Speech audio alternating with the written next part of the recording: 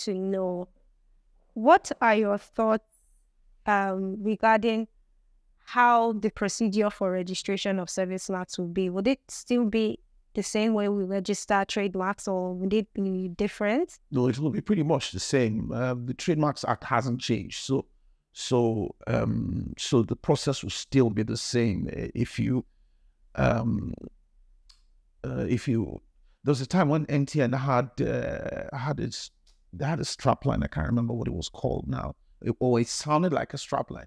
Anyway, there was a promo they were running, and they had a name, and there was a logo, there was a device that went with it. So it would still be the same. You take out the mark, you'd fill the forms, you'd put your bromide, or that's the artwork, and it would go through examination, go through, if your skills are hurdle, go to publication.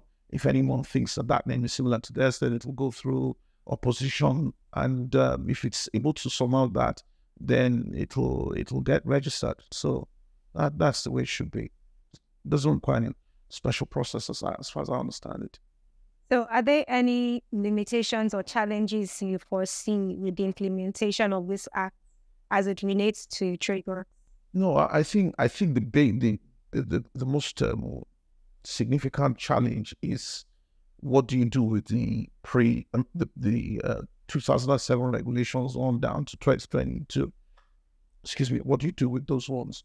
And that's what, to me, that's the greatest challenge. Going forward, it will be the act has set out a procedure, and you simply follow it. And that's what I think. Okay, so I'm going to draw up a rough scenario here. So what happens when you have a proprietor who registered his service mark prior to this act, and you have a new proprietor seeking to register his service mark based on this act? So you have two conflicting interests, similar service marks, similar design, and all of that. How do you think priority will rank over the act? Interesting question. I think that, so let me put it this way. Under the act, and under a whole bunch of different provisions, an unregistered trademark, for example, is entitled to protection. An unregistered trademark is entitled to protection. For example, a well-known mark that may not be registered in Nigeria is entitled to protection. So what should really happen is that when the new entity is trying to register the trademark, the old entity, which is there, can jump in and say, well, trademark registrar, remember that in 2007, I registered this particular trademark. Well, the BFA came along. I don't know what its status is, but clearly I have priority.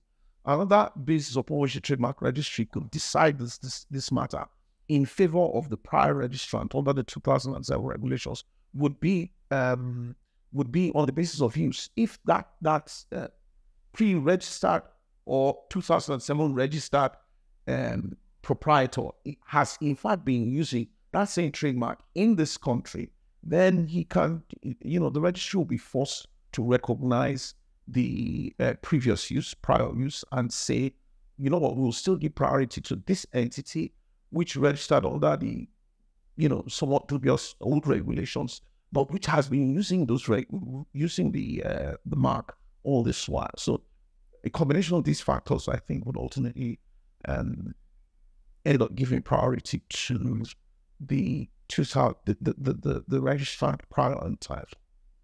So would you say that businesses and brands have an increased duty to be aware and pay attention to at least what goes on in the registry now, because we may see an increase in people trying to register other service marks based on this PFA. Do you think they have an increased duty to protect their interests by? Absolutely. I mean, how do you say it in law? Equity aids the vigilant. So you just have to be on top of your game, particularly with the way the to the extent that there were no transitional provisions to claw back the previous registrations, it becomes incumbent on every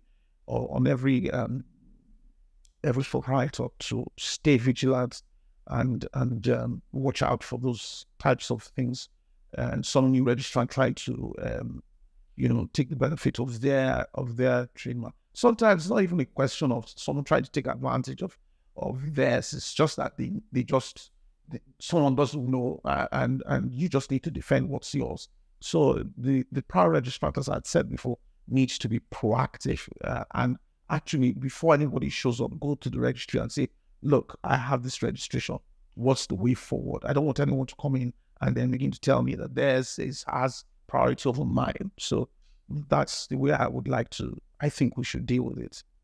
So I'm sure for everyday brands and businesses out there, they may not necessarily be familiar with the process because it doesn't mean that they have to stay at the registry every day or go every day to check and make sure. What's the process like in trying to safeguard your rights to that mark and stay proactive and stay vigilant? Yeah, well, the ideal scenario, the ideal scenario is that you hire a competent IP firm to conduct watch services for you. You give them a list of the marks that you are watching out for, and they in turn will keep they have the skill set and the manpower. They constantly actually do surveillance in the registry as a matter of course, because they're constantly filing and they can see stuff coming out. So they would be your first line of defense. They'd also take the benefit of when trademark owners show, they then review those trademarks with your mark at the back of their minds. Sorry, not at the back of their minds, actually at the forefront of their minds when they're going through trademark journal to be sure that trademark which they want to protect has not been sought after by someone else. And the whole thing about the trademark journal is that when you now notice that there's someone trying to take the benefit of your trademark, what you then need to do is then trigger opposition proceedings against the trademark, against that prospective application. And you'd be saying to the trademark registrar, listen, this mark is mine. I had a registration in 2007. Even if you say that it's not a valid registration, well, I've been using the mark in these shows ever since. So therefore, I deserve protection of the law. And the registry would jump in at that point. The other layer of protection, or the way of being proactive, if you have such a trademark, would be to engage watch services. So there are some international entities that actually run these watch services across the continent, in fact, across the globe. So you could also procure them if you have the financial muscle. But hiring counsel in countries should do the trick.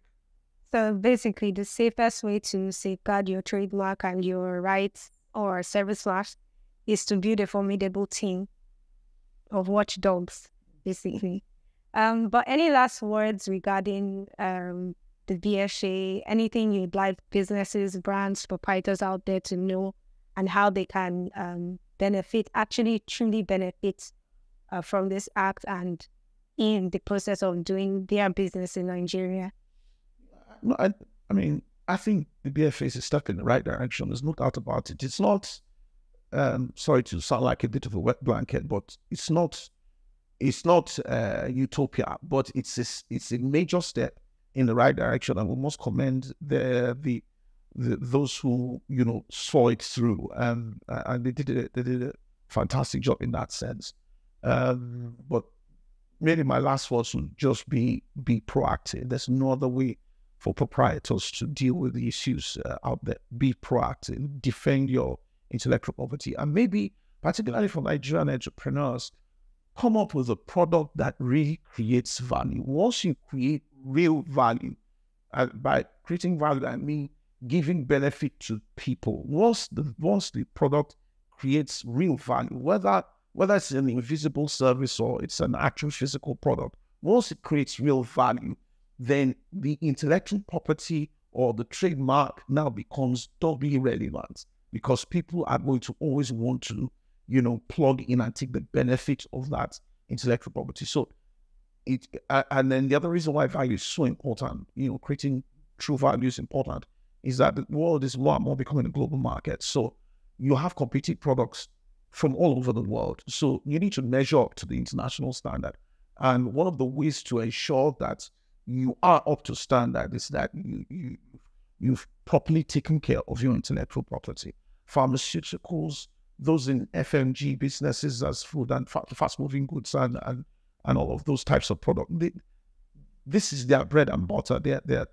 And in fact, there are instances where intellectual property is in fact seen as one of the invisible assets of a company, and adds on to the balance book, just because there's a constant flow of great products coming through, and there's a value that the public ascribe to those products that's over and above what the shelf price is of the product. Anyway, I hope that I hope that's useful. So thank you very much, sir, for sharing your thoughts with us on this very, very topical issue. And to everyone watching, thanks for joining. Please let us know if you have any questions. We'll be happy to answer them. Thank you.